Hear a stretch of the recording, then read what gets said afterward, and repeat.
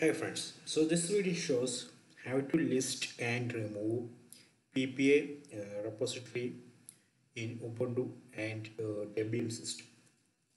So you can list all the PPAs using this command sudo apt-policy.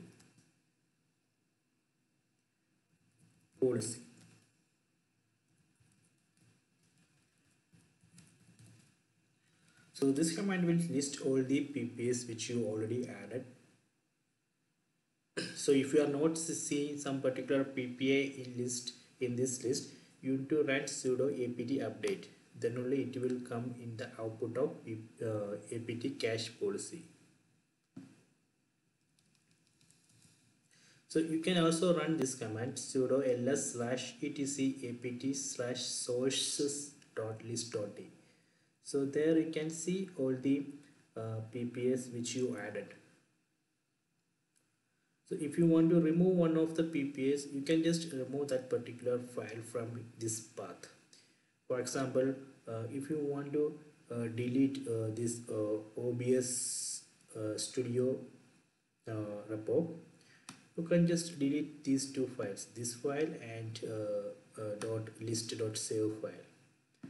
Just remove these two files and run sudo apt-update. So that is the one option. So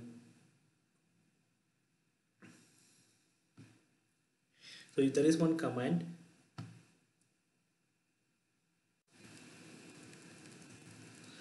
So just check the help of add-apt-repository. So you can see it has an option to remove the repository. See -r. So you can use that option. So first run this apt policy and just grep for PPA. And for example, I want to remove which one? What is it? This one. OBS Studio. So what we need to do is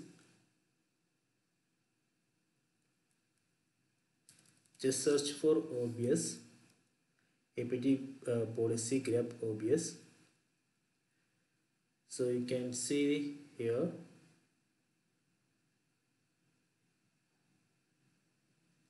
So then just to run this command sudo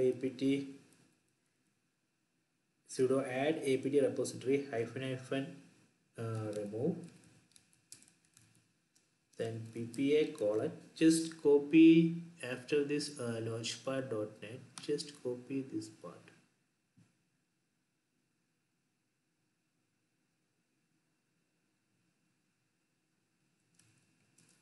OBS project/OBS Studio. Just enter. I think it has removed. Now just run. See, it's not listing here. It's listing here, I think.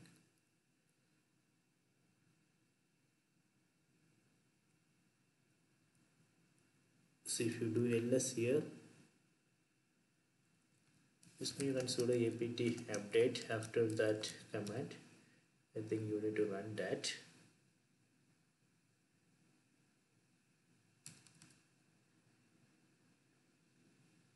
You can see still it's showing here.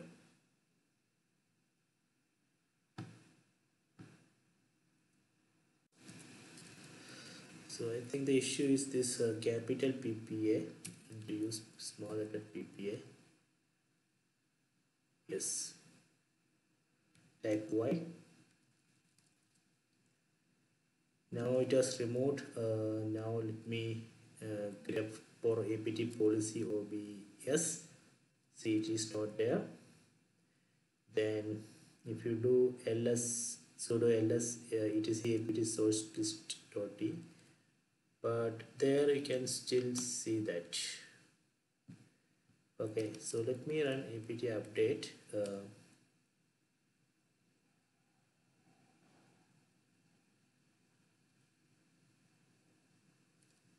So when you run apt-update, you can see OBS is not here.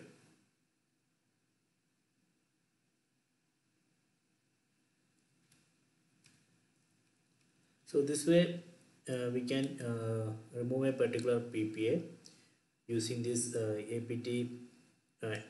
add-apt repository command. So that is a one option. So let me show one option which we can use the GUI. For example, let's say for software, you can just open this software and update. So if you go to software and update, then go to this other software. So basically there you can see the active PPS source list.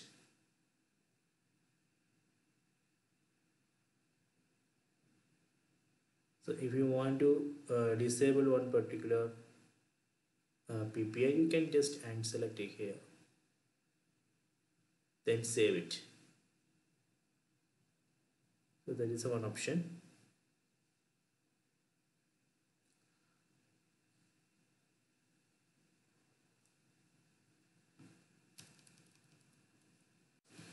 So another option is you can use this ppa-purge application. Just install it. So it will help you to remove the PPA. ppa-purge help.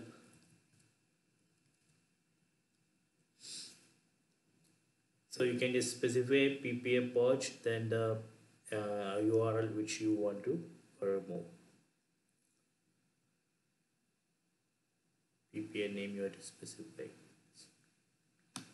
Sudo ppa-purge, then the PPA.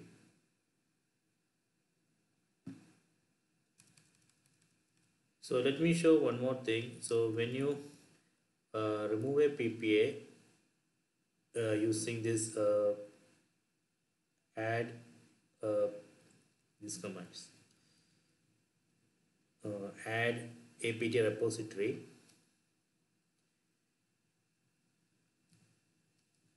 you can see this file is still exists in this path. So but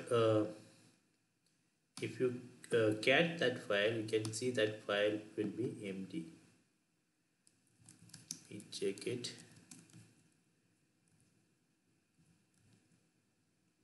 See, that file is empty actually. I think actually, so when you run this add apt repository -r remove ppa name, actually it remove the content from this file. So let me confirm it. Let me just add that PPA again. Just copy this one and run it here. I'm going to add it, okay? So I'm going to add it. So it's added, then it's running apt update.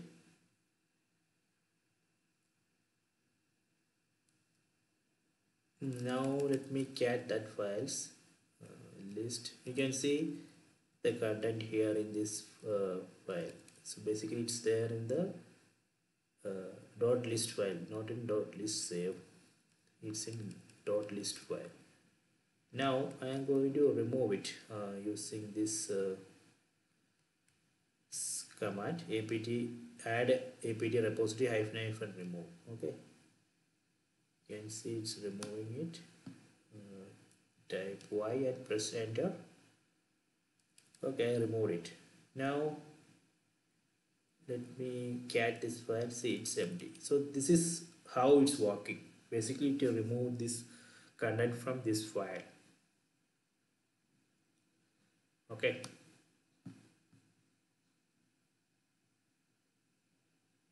Okay, I hope you enjoy this video. Now you understand how we can list and remove the PPA. So there is 3 options.